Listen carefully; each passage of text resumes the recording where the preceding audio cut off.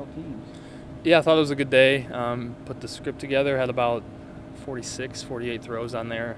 So a good amount of throws, got to do a few different things, had some suggestions from others about what to throw and pocket movement, all that stuff. So it was a lot of fun. It was good to be back, good to throw to some guys that I know. And yeah, I've heard different things. You never know who's telling the truth, who's just being nice to your face or whatever it might be. So I've enjoyed the process. What throws did you make well, you think? I like any outcut throws, so anything going towards the sideline, come back. We did a bunch of outcuts, and so those are some of my favorite throws. We threw a lot of those today. Tell us about your journey from Big Ten championship game to the NFL Combine, what you were doing, and obviously you're in a different situation because you're married and things like that, so probably have to balance home life on top of the training. Yeah, it's been a crazy few months. We were training down in Frisco, down in Texas, and so my wife was down there with me, and long days at the facility for a good portion of the day, and come home and hang out with her and the dog. So it was a fun couple months to kind of just be us, but also very busy. So we've enjoyed it, but like I said, it's good to be back. What do you have to get better at for the next level? You talked about them saying different things you can do to move, things like that. I'm sure that's the knock, is that you're not a running quarterback. So. Yeah. Obviously, the athleticism comes up. Try to chip away at that. Again, don't ever think I'm going to be Lamar Jackson, but try to chip away at the weakness as much as I can, and then just continuing to learn different systems, being able to talk their lingo, see different coverages, see different concepts that you're not familiar with, and so just try to immerse yourself in the game and be a student of the game. Does it still blow your mind where you came from to this point now, where you're talking about the NFL draft? It's pretty cool. Yeah, it's pretty cool.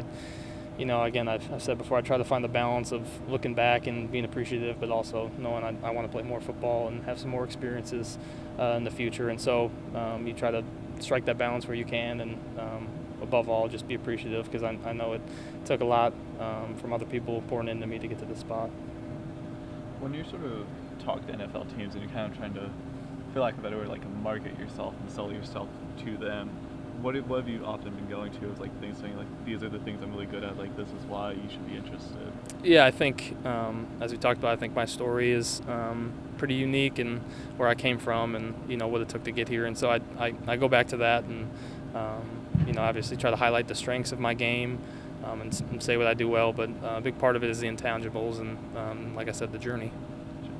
Could you take me back a year ago, you kind of had a decision to make of, do you want to enter the NFL draft then, or do you want to come back for another year at Purdue? Do you sort of look back on that decision and what it's like after having gone through a full year, then now you're here at it again?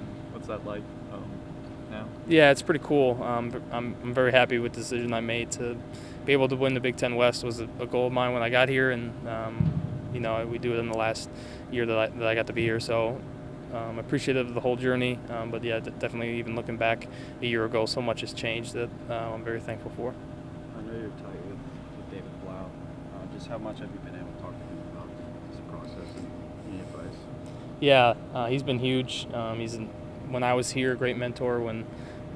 Even when he was gone, I was still here, talked to him a bunch, and actually got to see him a few times. We went to church together down in Texas, and me and my wife got to go over to his house and hang out with him and his wife. So he's a great guy. He helps me out. He reaches out all the time to give advice, and just a great friend overall that I'm super lucky to have. How much does it get your foot in the door, being, I think more than anything, it's just being around really great players and seeing, this is what it takes to get to that level? Yeah, I think you just try to enjoy the experience, and like we talked about, I didn't know if I'd ever get a combine invite, and so just being able to be invited and to be there and get the throat and next to some other great quarterbacks was a lot of fun. I try to pick their brain, and also just talk to them as guys, because they're in a similar position I am. They're doing the same thing, same meetings, combine, pro day, all that stuff, and so you realize that a lot of guys are just on a similar path, and you try to have that similarity with them, and it's pretty enjoyable. But the first time you realized how important your genetics are with measuring hands and height and all of that stuff? It seemed a little redundant at times. Shirt was off a lot of the time with just compressions on, so there's a lot of stuff that I didn't expect, but you just roll with the punches. I asked Charlie this a little bit ago. Just how cool was it for you guys to share that moment of being able to play pass and catch?